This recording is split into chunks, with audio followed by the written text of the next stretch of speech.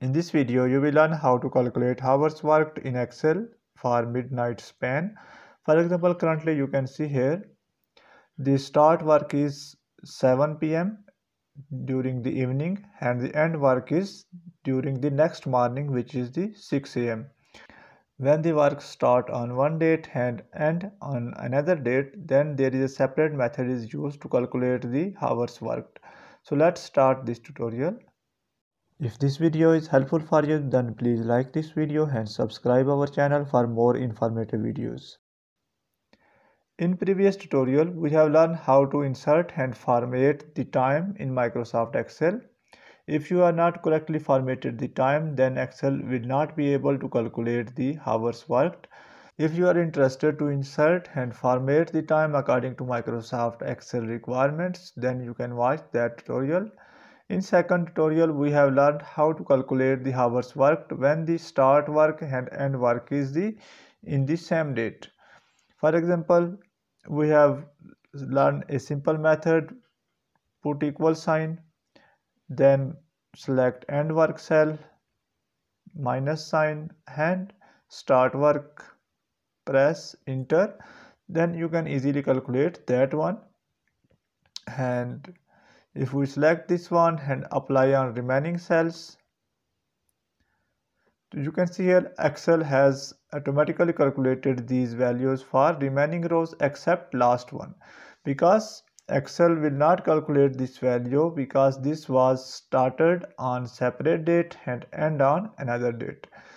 So let's start this tutorial.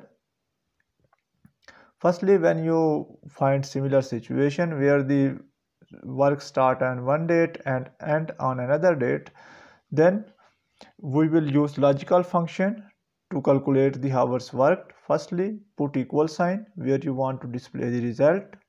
After that, write if, double click on it. Then we will select the cell which contain the start work date, start work time. After that, we will insert the more than sign.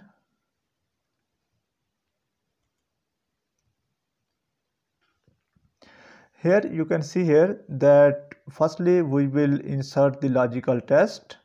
After that we will insert the value if this logic is true, and in last we will insert the values if this logic is false, then what will be the value. So our logic is that the start work is greater than end work time. We will select end work cell. Then we will put comma sign. Then if it is true, then what will be the value? We will select end work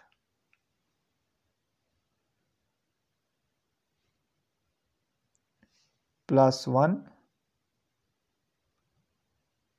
It's mean consider it as next date. And if it is false, consider it on same date. We will again select end work. Then we will close this bracket, put minus sign, and we will select start work cell. We have completed the formula. You can see here our logic is that the start work value, if the start work value is greater than end work, then consider it as next date, which is C7 plus 1. Otherwise consider it as end work date. Minus B7 mean start work date.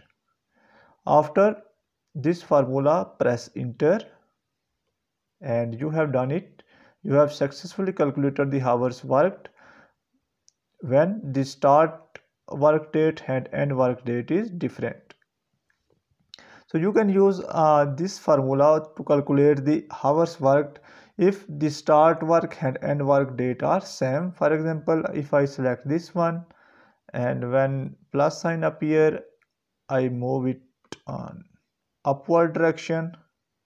Then you can see here the same values appeared here. It means that this formula is applicable for same date as well as when the start work and end work dates are different.